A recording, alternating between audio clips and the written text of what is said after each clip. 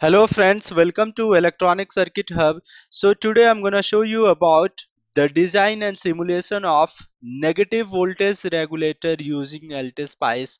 So in the last video, I've shown you about the design and simulation of positive voltage regulator using LTSpice. So in this video, I'm going to show you about how you can design negative voltage regulator using some discrete components.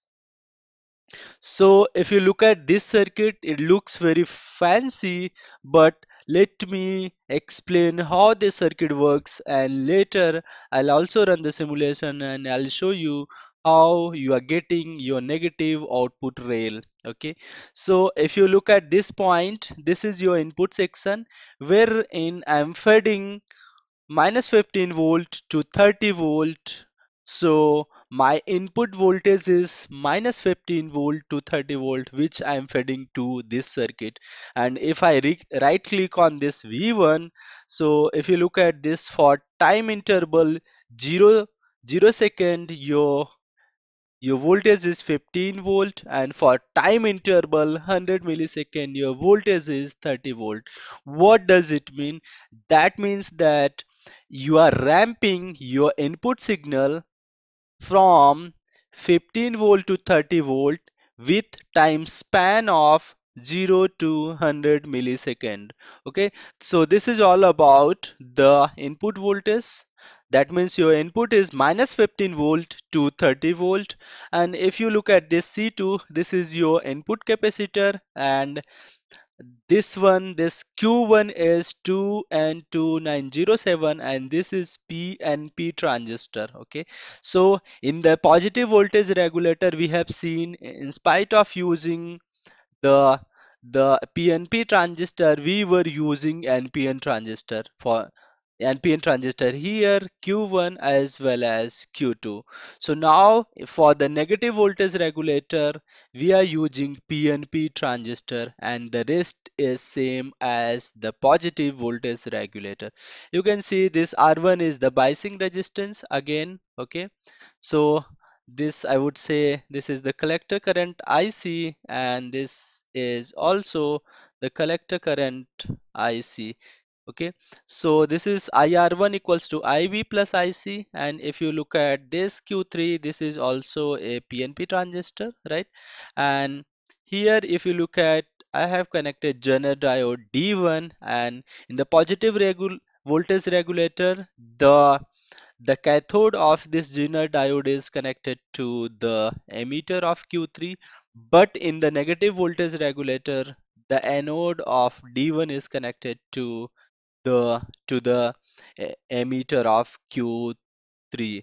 And if you look at here, your anode is connected to the R2. Okay, so if you haven't watched that positive voltage regulator circuit, I would highly recommend, please go and watch that video first, so that you will be able to understand what is the difference between positive voltage regulator circuit and negative regulator circuit, and how what all components I flipped or I rotate in order to get the negative voltage regulator. Okay, so if you look at this Zener diode in the positive voltage regulator, so I have just flipped this to 180 degree for the negative voltage regulator.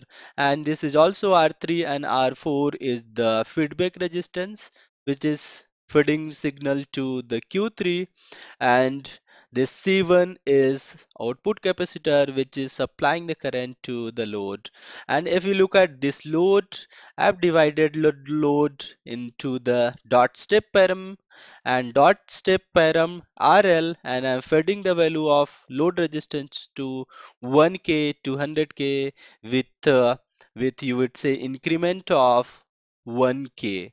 Okay, so that is how you can design the negative voltage regulator by using some discrete components. If I say the discrete components, that means you are using capacitor, you are using resistor, and you are using the transistor by using some discrete components.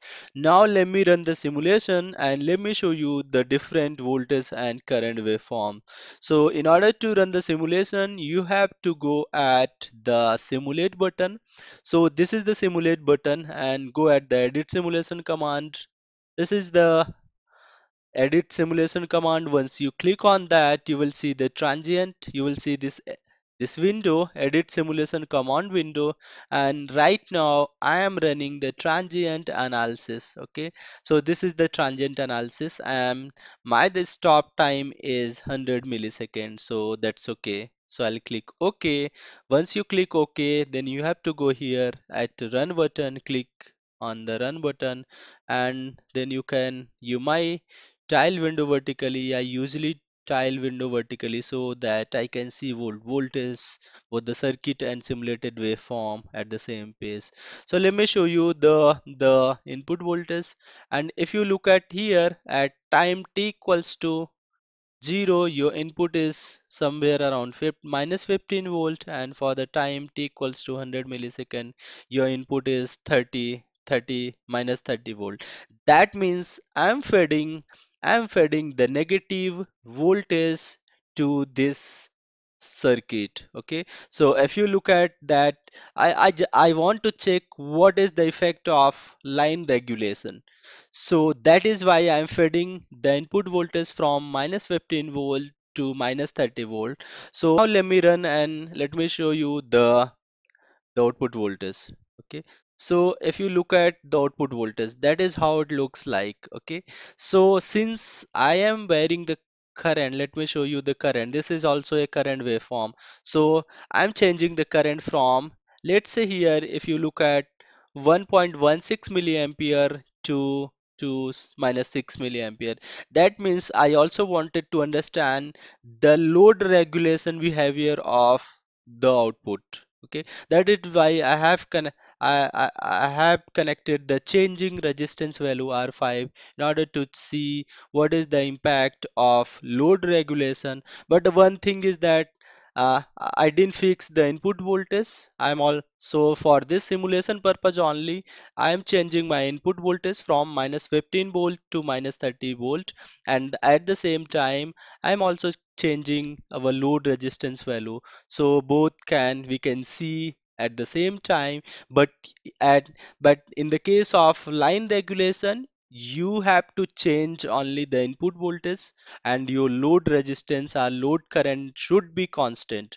And in case of load regulation, you have to change only your load current or load resistance value, and your input voltage should be constant. But for the sake of simulation, I'm changing both. I'm changing the load current, and I am also changing the input voltage. So let me, if I delete this load current, and let me show you the output voltage. And if you look at here, this is something like minus 12 volt, you can see. And because of the changing the load current, let me see here how much voltage you are getting. It's a 12.4. If I fix the input voltage 15, I might not see this also 400 millivolt change in the output, because I am changing the input voltage and I am changing the load current at the same time. That is why I am seeing some differences here. So I hope you guys, now you have understood how will you design the negative voltage regulator and how will you simulate the the negative voltage regulator.